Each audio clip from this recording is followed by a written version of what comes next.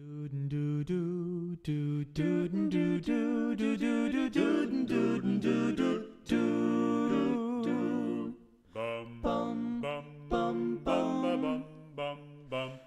I get older, losing my hair, so many years from now, will you still be sending me a Valentine? Good afternoon, I'm John Lutz, Executive Director of Elder Services of Berkshire County, and this is Berkshire Senior TV. Thank you for joining us today. We've got two events we want to talk about today that are be coming up in April and May that we think you'll find very interesting and hopefully be able to participate in. So we're going to start out today, something we've never done. We're going to have two different sets of guests, so hopefully this will be invisible to you and we'll be able to do this without too much of a circus act involved. So first we want to start out with our friends from the city of Pittsfield and the RSVP program, and I'll let them introduce themselves. Hi, John. My name is Jeff. I'm the director for the Retired Senior Volunteer Program. And I'm Andrew Gagnon, the volunteer coordinator for RSVP. And we'll just start with, before we get to the event, let's just start with RSVP, Retired Senior Volunteer Program. What's that and why is it with the city of Pittsfield? So we're a grant-funded program from the federal government under Senior Corps, who is sponsored by the city of Pittsfield. Those combined make up our budget. We recruit volunteers and bring them throughout to nonprofits throughout Berkshire County. They work within the city and the school departments, with elder services. They're everywhere, nonprofit organizations, museums, Barrington Stage Company, places like that. We also provide our own transportation service, which getting seniors to their medical appointments Monday through Friday. Which is always a big challenge in Berkshire County, especially Yes. this time of year. So I know there's a particular event you'd like to talk about, so let's talk about that first to make sure we get that covered, and we'll go from there. Sure. So this is going to be our first year. It's a volunteer recruitment exposition. It is replacing our open house, which was more of a recognition. We're looking to recruit more volunteers throughout the year to keep up the numbers throughout Berkshire County in the volunteerism. So it's on April 5th. It's at 1:30 at the Senior Center. Senior Center in Pittsfield. In Pittsfield, yes, 330 North Street. We're going to have a bunch of the stations come out. Our stations are like Elder Services, Barrington Stage Company, like I had explained. We're going to talk about all the services that they need where they need people. We're going to have refreshments, raffles, and just a general information session trying to recruit new volunteers. Now, will that be, it's at the Froyo Center. Yes. And so when if someone's interested and they just come, but you're going to have an array of lots of other volunteer opportunities as well. Yeah. That's what you mean when you say a station. Yeah, a station. So, for instance, if Elder Services was to be a station at the exposition, you'll have all the information material. You're trying to also recruit volunteers because I know you utilize a lot of our volunteers and vice versa, that you can explain the benefits of volunteerism, why you need it, what you need help in, and just it's an informational session for everybody. So when RSVP, say someone's interested, what is kind of the process that they would go through? They can come down to our office at 16 Bartlett Avenue. We're in the we have a building or an office within the Athenaeum. Oh. So right outside of the parking lot, we have our little office. You can come in, talk with Andrew. He's a volunteer coordinator. He has all the openings where we are sending our volunteers. You can talk with him and kind of learn. Teach him what you want, and he can try to place you in the appropriate place. And Andrew, when someone comes, what are the basic things that they need to be able either to do or not? I mean, what are the basics that they should have before they come to be able to be a volunteer? Well, when people do first come, we put them through an application. With that, they'll just need basic information and a driver's license. From there, we run some criminal history checks and some background checks. But after that, they can just find a volunteer opportunity that interests them, and we can just get the ball rolling from there. And when someone does actually volunteer, they're volunteering for you? Are they volunteering for the nonprofit? Where are they actually volunteering, or where are they being kind of monitored or directed by? So we are like a clearinghouse. We're funding volunteers for the various agencies. We are grant funded, so us finding those volunteers are beneficial for us getting our grant on a yearly basis. But we work closely with each agency. They reach out to us, ask us to find volunteer placements for particular areas. Then we send out large amounts of emails and on our Facebook page, and we try to get people in and fill those slots. And is there an age limit or age requirement? I should Technically, say? we are 55 and up. Okay. However, if you want to come in and volunteer, we're not going to turn you away. We can't use those numbers towards our grant, but we'd be happy to have any sort of volunteerism. What types of opportunities do you have that are probably the most difficult to fill? Our van drivers. So we operate Monday through Friday between 8 and, I guess, 2:30 or so is usually our latest appointment pickup or drop off. We have drivers come in. We have our own van. It's a Honda Odyssey minivan, and we bring people to and from their appointments. Getting steady drivers has been a hurdle. So you don't have to have a CDL. You don't have Nope, to it's just a normal driver's passenger, license. It's a minivan. We are insured. It's our own van. There's nothing you have to worry about. You don't have to walk people to and from their appointments. It's all of our recipients are people who are able-bodied. They can get in and out of the van. So just driving people from their house to their appointment and their appointment and back. So what would be called typically curb to curb. Curb to curb, So yes. there's no responsibility taken for help someone. Everybody can ambulate. Everybody can get to the. Okay. Absolutely. All right. What are the types of things, I know you mentioned, and I'm aware of, I know you do some things in the public schools. What are those kinds of programs like? So the volunteer opportunities at the public schools, for the most part, are things like reading to children, giving a teacher a little bit of a break, a little bit of breathing room. And then we also have people that do clerical work or filing within the offices. We work primarily with the elementary schools, but we also work with Junior Achievement, and they work with K through 12. Okay. And when someone, I don't know if there's are there additional requirements, say, put on for someone to volunteer, say, for in the public schools, obviously safety, those kinds of things? Are there additional applications or clearances that you have to get beyond just coming in and going through your process when you go to the public schools? When the volunteers come to us, we do a criminal history check and a Corey check. The schools also, by law, are required to do an additional Corey check. Okay. But beyond that, it's just like any other volunteer opportunity. And that's actually very similar to ours, even if you guys have done one, because we are the agency that's responsible, and the person might be, interacting with our consumers. We are responsible for doing the same. Yep. The individual agency often has to take, especially if it's going to have contact with an actual consumer. Absolutely. Or Yes. an adult, a child, whoever. So I want to wrap up and get this, and we're going to move on to our other guest. Want to give another reminder about the event you have coming up? So again, our event, it's at the Pittsfield Senior Center. It's on April 5th. It's a Thursday at 1:30, and it will be held until 3:30. Just come on in, check out what we have for opportunities if you want to become a volunteer. If you are a volunteer and have a friend who might be interested, it's going to be a big information session. You can just learn about all the things that we do. Well, that is great, and we will certainly let us know if there's anything we can do to help publicize, like today. Yes. Thank you very much. We'll keep running this all through the month, and I appreciate you guys taking the time to come in and talk about it, and we'll have you back again when you can stay for the whole time, and we'll go from there. Great. Thank you very much. Thank you. We're now going to take just a minute to pause and switch over to our other guest.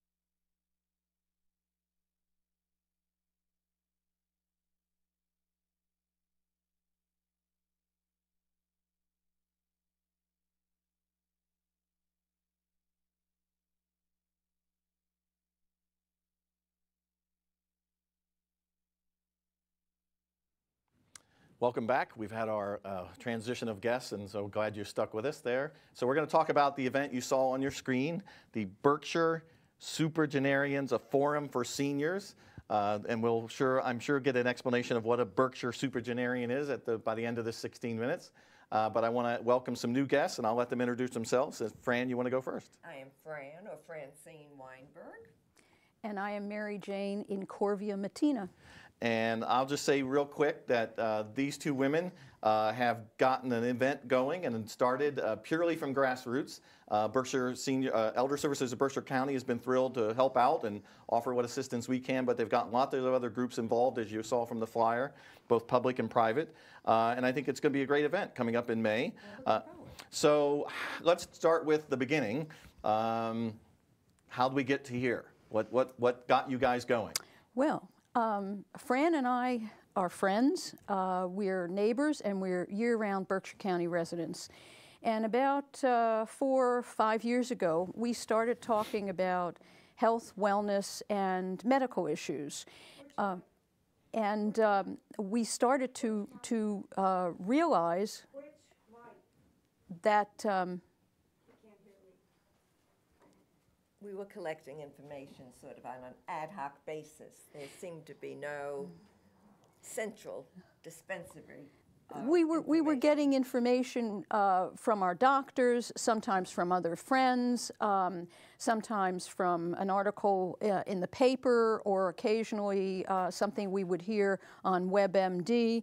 And we started to think that that was not necessarily the best way of getting this kind of information. And we meant information about how to age well, how to remain active as one ages, and how to keep up with the research of what to do when you no longer are a 30-year-old body, but maybe a 70-year-old body. Right. But it also sounds like there's an element of kind of taking responsibility for your own wellness, and regardless of age, and kind of being aware of what's there to assist you with that. There is. We are relatively active and robust 70-year-olds, as hard as that is to believe. I'm here to vouch for that.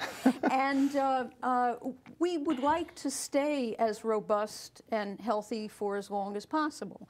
And we know other people, other friends of ours, who are in a similar situation. What we decided to do was not wait for somebody else to take this on, because, as I like to say, at this point I can see the dark at the end of the tunnel, and that might be too long a wait.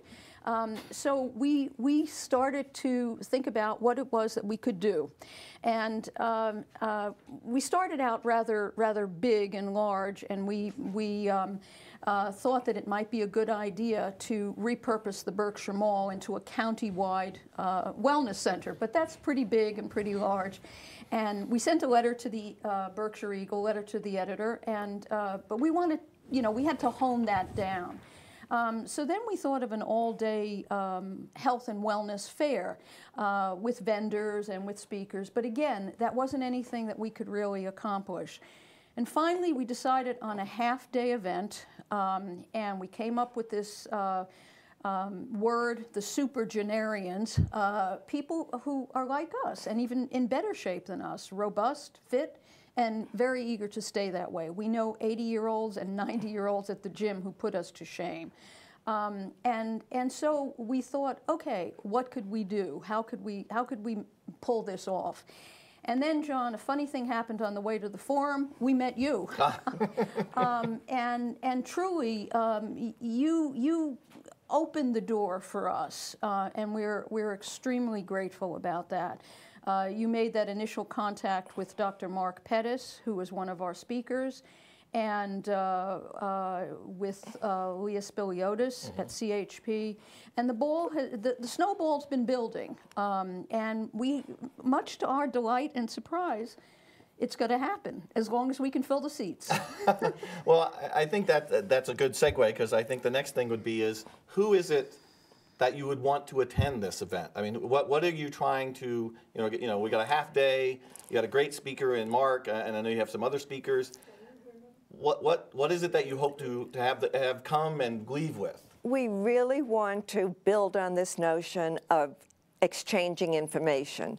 and in a perhaps more orderly, but yet very friendly environment. Medical people and consumers of medical services, wellness services, health services, talking to each other and sharing what they might or what they might not do to stay as active and as alert as they continue moving from being septuagenarians to octogenarians to nonagenarians to supergenarians. Okay. Well, and I think, I mean, I know, and certainly Mark, Dr. Pettis is the expert, but, even, he's involved in population health, and he's written a lot about the fact that a lot of what they call the social determinants of health are as much, or if not more in some cases, more determinant of your general well-being and wellness than even, medicine and doctors and those kinds of things. How you approach it can have just as big an impact on the things you're doing, again, in your own life versus, formal medicine. Exactly, and that's why taking care of oneself is the text, the concept behind his presentation. And as Mark Pettis has said to us many times, you have to be your own physician, your own best physician. Now, you might want to say something about the other speaker. We have a second speaker, Dr. Deborah Pollack, and she and her husband, Dr. Daniel Wollman, have a second home in the Berkshires, so they are very familiar with the Berkshires. Dr. Wollman has taught an OLLI course. He is actually a geriatrician in the Danbury, Connecticut area, and she specializes in sleep disorders. And strangely enough, I think as we age, we sleep less and less continuously. Exactly. And so hopefully she will address some of those issues as well. But this is sort of picking up on Mark Pettis's theme of you're your own best doctor, and perhaps you can partner with your PCP, and perhaps we can provide a more efficient way of dialoguing and getting information to the supergenarians. In particular, I want to make the point that this will be a comfortable exchange of information. Mm-hmm. Everyone will have their clothes on. You won't be sitting naked in front of your PCP. This will not be an exam room presentation. The Pittsfield Police Department, I'm so happy to hear that will not be happening. We have trouble with parking as it is. So this will be above and beyond what you might glean from your own primary care physician.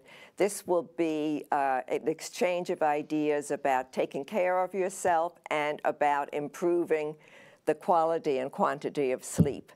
Well, maybe some people want to decrease the quantity of sleep. I don't know. I don't know anybody that wants to sleep less. But we want to underscore also it's free. There's no charge. We will have light refreshments. We will have door prizes. And if people do want to find out more about the event, it is up on Facebook. Mm-hmm. They can search Pittsfield Events Free. Eventbrite. I'm sorry, it's also on Facebook now. Yeah. It's on Eventbrite. Oh, okay. And we also have a Gmail address that they can contact us at, and we will answer any question, and a phone number. A phone number. Yeah. They can register. We would prefer, you don't have to come with a ticket, but we would prefer people to register so we'll know just how many snacks to order. And you'll be making cookies, I assume. What did Hillary Clinton say about that? That's right. And we do want to also thank, in addition to you, John, and Elder Services, we want to thank Community Health Programs and Leah Spiliotis. We want to thank the Berkshire Bank Foundation, Adams Community Bank, October Mountain Financial Advisors, Greylock Federal, Lee Bank, and then age-friendly Berkshires and the Berkshire Museum. And without all of them, it wouldn't have happened because we certainly didn't want to impinge upon a nonprofit's budget. And just to underscore, Fran and I are not a nonprofit. We're not a 501c3. We don't intend to become one.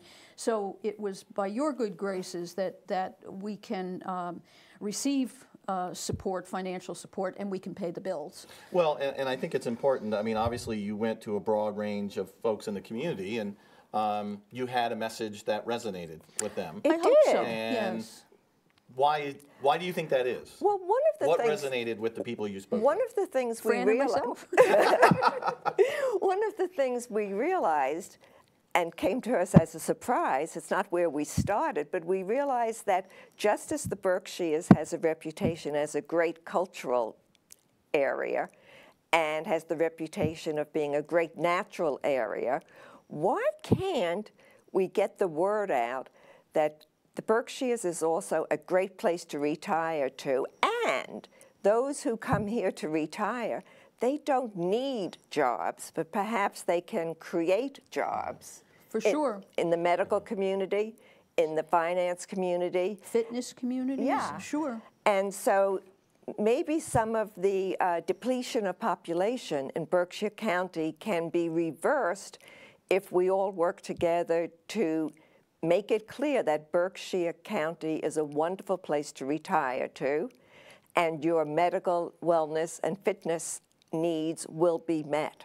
Well, and I think the counter to that is also it's a great place to retire and stay. Yes. And I think there's a big population of folks here now that are either retired, near retirement, and certainly it's a great place with services. And I think that's the part that resonated with us was this is kind of on the spectrum of opportunities to enhance what's available to people who want to stay in Berkshire County, live independently as possible, stay at home, and this is just another Absolutely. link in that chain of along the continuum of trying to create a community that has the kinds of things that a broad array of people might want. And this population segment, the 50, 60, 70-year-olds, is one of the few segments, if not the only one, that is growing in Berkshire County. And it's not only growing because people are aging in place, but there is a trickle.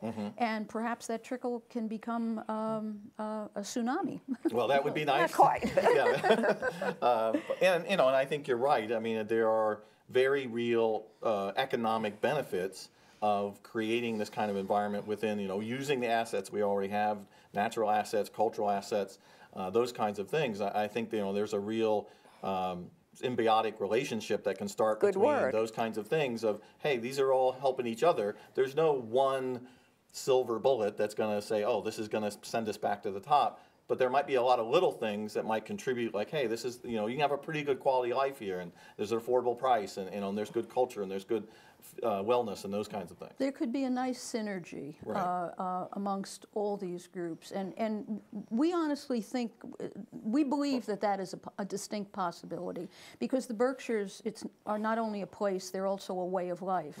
Right. And somebody said to me in the gym the other day, I am so happy I live here. And it's really quite even on days like extraordinary. last Friday. Well, it can't be nice all the time. I it think. has its own beauty. Particularly when you don't have to commute, John. Yeah, that's a good point. That's a good point. So, so we're a couple months from now. It's the day after your event. What do you want to be able to look on, say, wow, that was really great yesterday? What's going to tell you that? I think if people, well, first of all, if we fill the seats, Well, yeah. but also if people leave the Berkshire Museum and say, I learned something here. There's something here that I can take with me that will positively impact my life. And also if people really do want to contribute and suggest what else would they like to see, what other content would they like to have. And again, if we can pull, there's a lot going on in the Berkshires, but somehow or other it's scattered. And if there were some way of coalescing a lot of these wonderful programs and events, and if this could be part of it, I think we would say we have something here. So it would be not only the Supergenarian Forum, but it might be a Supergenarian movement. So. Well said. And I would just add that what I'd like to say the day after this event is, let's do it again. Maybe in a few months. And then I'll say to Fran, are you sure? Yeah, not next week, but maybe in a... My point being that we don't want this to be a one-off. No, it would be very We'd nice. like it to be the beginning of an ongoing series to, as we said at the beginning, have a comfortable and organic place where we can exchange information and not just collect data about how to age in an erratic, accidental fashion. I think it's also the idea of not stopping to do another study, but to get moving. And even if this first one isn't perfect, it's at least on the road to moving forward. And that would be very rewarding to us. Well, and I think, as I said, I mean, our interest is, we have a county-wide perspective, and we try and offer things that folks are going to be interested in along the whole aging spectrum. Yes. Whether they're younger elders or older elders, or anywhere in between, we try and support those. And I think, for us, that was part of the attraction of this is something that's going to be attractive to a particular segment, maybe bring some other people in who maybe hadn't thought about it, appeals across the whole county. So, I think that was why, and I'm sure that's why Leah and others, it was obviously a great idea because it attracts a wide array of folks that could benefit from it and immediately build on perhaps your next event. And we do have the same barriers that a lot of activities in the Berkshires have, and that's transportation. Right. I mean, that's going to be an issue, bringing people from Clarksburg and from Sheffield to Pittsfield. We have ideas for future events addressing that specifically, but if anybody has suggestions as to how that transportation issue might be ameliorated, we'd love to hear about them. Well, let's work together on that, because Okay. maybe we can put you in touch with some people, but also it'll be a little easier in May than it will be tomorrow. Yes. We hope. Yeah, so thank you very much for watching, and thank you both for being here. Thank you, and we'll John. see you next time on Berkshire Senior TV. Till 2:45, would you lock the door? Will you still need me? Will you still feed me when I'm 64?